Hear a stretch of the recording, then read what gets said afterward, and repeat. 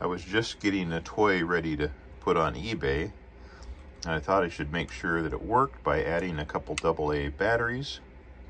And I thought, wow, this is kind of an interesting toy. Maybe you'd like to see it. This is the Apollo 11 first lunar landing.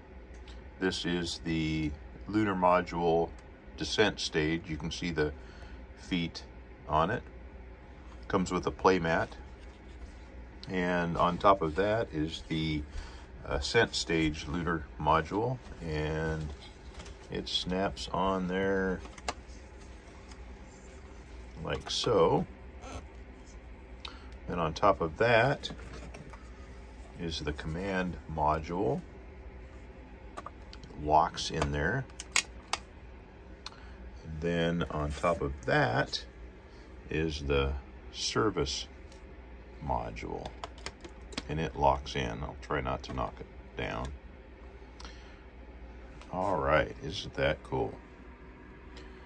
What's really attractive about this is it's 1/48, and I'm an O-scale trained guy.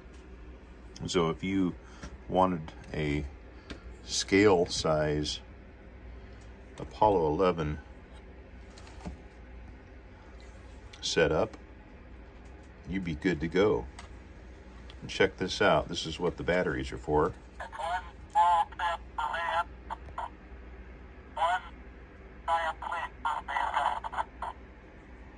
That's pretty cool. Look at all these little accessories. You got the flag. You got some 1/48 O-scale astronauts. One of those would be Neil Armstrong. Here's the box it comes in. That's a great set. Here's the back of the box. Command capsule holds all 3 astronauts. Lunar lander easily opens to hold 2 astronaut figures. Includes 5 scientific instruments and an American flag. Includes 3 astronaut figures. 24 by 24 lunar surface playmat included. Highly detailed parts. Features realistic movement. Hear the words spoken as man stepped onto moon for the first time. Let's see, command capsule and lunar module accurately docks together. Pretty neat. There it is, all set up. Got an astronaut climbing the ladder, one standing on the playmat.